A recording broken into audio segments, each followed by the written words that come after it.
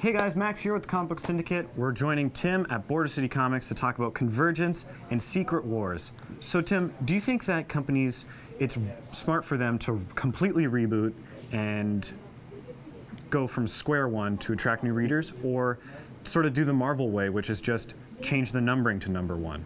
Smart, I don't know, because I mean, they're the business minds, right? And they would know better than me, and sales must bear it out for them.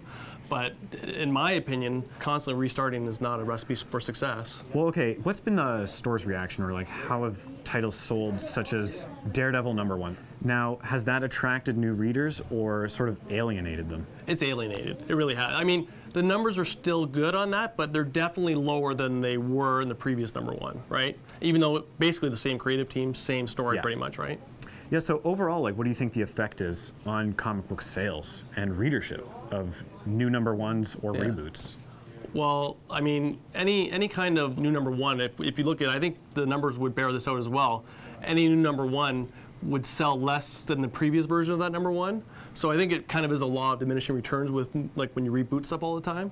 I mean, the #1 will always be higher than the later issues, but each consecutive #1 is less than the previous one.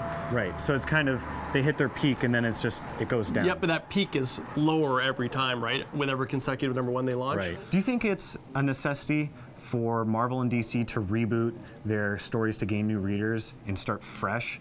Because I came into Spider-Man at issue like 450 or something like that, and I had no trouble figuring out what was going on. Yeah, necessary? No. I mean, I came into like Captain America at like 300, so like years and years ago. I don't think it's necessary, but I think as far as getting new readership, I mean, DC's New 52 did get a ton of new readers, so I mean, there is a formula for success there, I think, if you try to reboot, like really reboot.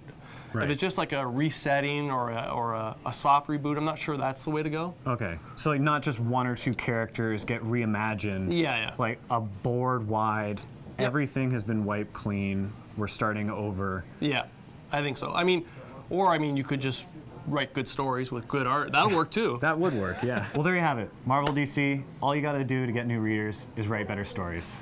I'm Max with Comic Book Syndicate. Thanks, Tim. Thank you.